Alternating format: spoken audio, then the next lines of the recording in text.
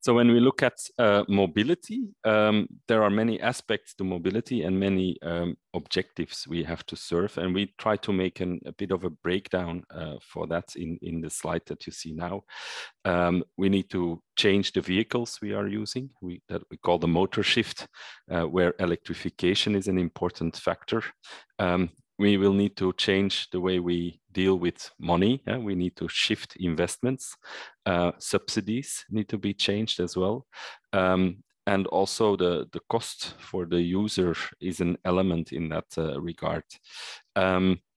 We need to shift risks. So if you look at who is currently suffering from the mobility system in view of pollution, road safety, or lack of access and lack of entry into opportunity, these risks are not equally distributed.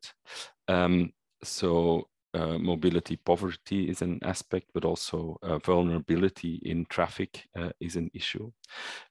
And we will have to change the space use at a larger scale with land use planning, but also at a micro scale with the last urban meter, for instance, or the way we look at public space allocation.